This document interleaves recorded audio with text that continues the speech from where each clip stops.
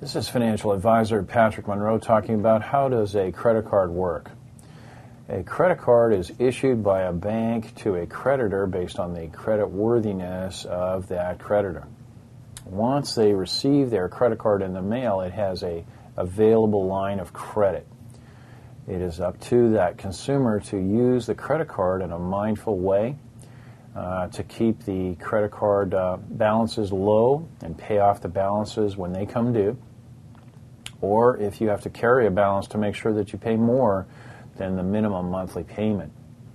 A credit card then is presented to vendors of goods and services by the consumer, and the merchant will swipe that credit card through a terminal, and money from the bank will be given to the vendor for the payment of those goods and services chosen by the consumer.